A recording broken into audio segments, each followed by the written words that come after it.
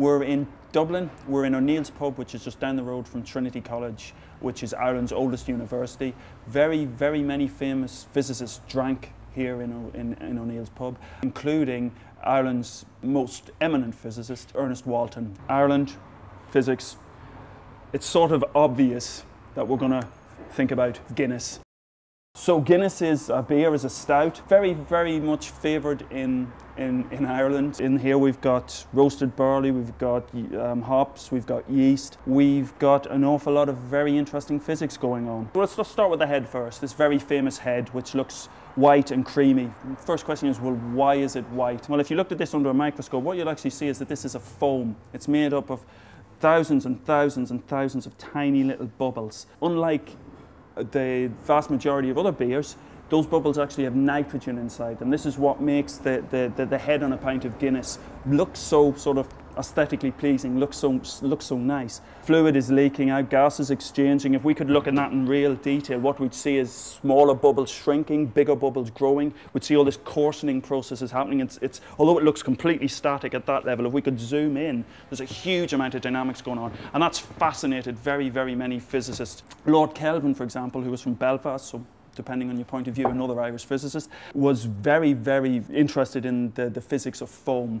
And Kelvin actually thought the best description of the ether at the time, and sort of space-time, was that it was foam-like. And in fact, there's a lot of interesting debate as to the extent to which space actually is foam-like. But let's get back to the Guinness. One thing that has fascinated very many people is, well, why has it got this particular colour? Why is it white? And obviously the body of the beer, the body of the stout here is, well, most people think it's black. If you actually look at it carefully, it's more sort of ruby red. This arises from how light scatters off these tiny, tiny bubbles. So we're familiar with the sky obviously being blue, and that's due to a process called Rayleigh scattering, where the light strikes molecules in the atmosphere and we get preferred scattering of blue light. This is a process that's actually called Mie scattering, where the particles, in this case the bubbles, are bigger. And in that case, pretty well, the light, there's no preferred wavelength. All the light is scattered, and it's scattered effectively equally well, give or take a few little niceties here and there. One thing that's also very many people have thought about and wondered about and puzzled about, and was really only in 2004 that it was understood why this happened, is that there's always been this large debate about, do the bubbles go up or do they go down in Guinness? And many people have gone for one camp or the other, and like many of these things, it turns out that both are true. But you'd say, well, of course, if you think of just about the physics, of course the bubbles are going to go up. There's a buoyancy there, there's a buoyant force that drives them up to the surface. Why would they ever go down again? And it turns out that again, it looks like so many things that look so straightforward and so mundane. The physics is actually really, really complicated, to the extent where this is a paper, a really, really good paper, in a journal called The Physics of Fluids, which is an important journal for those interested in fluid processes. So what they're doing is they're trying to understand what the hell's going on in Guinness.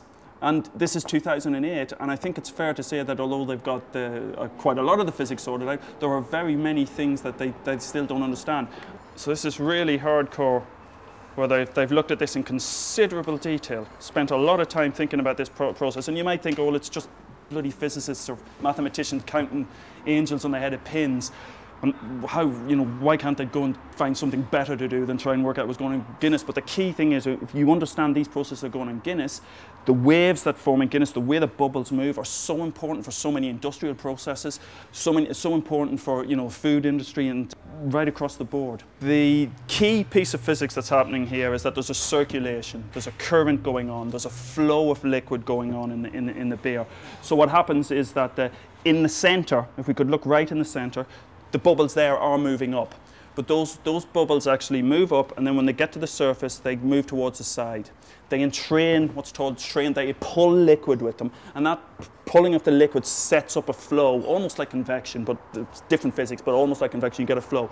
And so it goes up in the middle, out, and then goes down at the sides. And at the sides, the drag on the side of the glass leads to the bubbles actually being pulled down. So if you look at this with a high-speed camera, and it's actually a very, very tricky experiment to do, depending on where your depth of focus and where you're looking at in the glass, the bubbles either go up or they go down. Why do they always use Guinness in this for these experiments? Well, the reason they use Guinness is that those bubbles, and the reason those bubbles form this wonderful froth, is because they're nitrogen. They're not carbon dioxide, or they're a mixture of nitrogen and carbon dioxide, but the key ingredient here is nitrogen, and the diffusion of nitrogen is very different from the diffusion of carbon dioxide, and all the dynamics that's going on is influenced by the diffusion. In Guinness, the material in Guinness actually coats the bubbles, and that coating, that surfactant layer, changes the dynamics of how the bubble moves through the fluid and really influences its velocity. And surfactants are really, really important again in terms of detergents, but not just in detergents, in a wide range of industrial processes. A lot of incredibly intriguing physics in every time you go to the pub. One of the other really interesting things about foam is that, well, what is it? Is it a solid? Is it a liquid? Is it a gas? Well, first of all, you might look at it and think, well, it's liquid, and certainly it'll flow like a liquid, but there are very few liquids you can draw patterns in. So that's behaving very much like a solid. And yet also, if you look at how its pressure changes and its volume changes, and in terms of if you change the temperature, it behaves like a gas. So it's like this mixed state between solid, gas, and liquid. So which is it? A liquid, a solid, or? It's all three. It's all three. It's all three. And it's all three. So yeah, I was never conscious of the way I pronounced the word tree until I went to lecture in Nottingham, and the first set of questionnaires I got back were riddled with things like 33 and a third. So, so yes, apologies. And it's very, very, how can I put it, embarrassing to be corrected on your pronunciation of the word tree by your 5-year-old daughter. They say, no, Daddy, it's not tree, it's three. So Kelvin was fascinated by foam, and he tried to develop or did develop a model for the most effective packing of dry bubbles, basically, in a three-dimensional foam. Now, in a two-dimensional foam, that's actually a very common structure, and that's basically a honeycomb. That gives you the highest packing, the most efficient use of space, as it were. In 3 dimensions, it's unbelievably more complicated, and you have these structures, which I'm going to cheat now because I always forget what this is called. Identical 14-sided cells called tetrachidecahedra.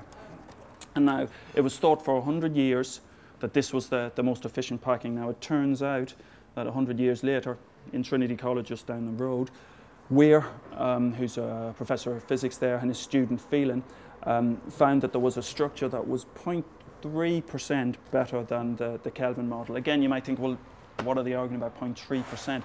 Importantly, it's telling you a lot about the energy in this system and how you can control and constrain the energy. The old one's here, and the new one's here. And so there's a difference. Here they're all identical cells. Here there are 2 slightly different types of cells, which give you a slightly better packing. In the foyer of one of the physics buildings in Trinity College, there's a model of this, which has also been used for one of the buildings for the Beijing Olympics. They exploited this type of structure. There's something called the equation of state, and many of you might have come across this, is where you've got pressure, volume, and temperature. Pressure times volume is equal to number of moles times the gas constant times temperature. And with, no, I'm not going to go there. No, I'll end up buried in maths. No. From one aspect, this is quite interesting because you could argue that, well, it's a bit stereotypical that they've taken an Irishman from 60 Symbols and dumped him in a pub. What's perhaps less stereotypical is that I'm teetotal, so I don't drink alcohol, so perhaps that's not quite so stereotypical, so I don't really drink Guinness. You're filming then? Go on.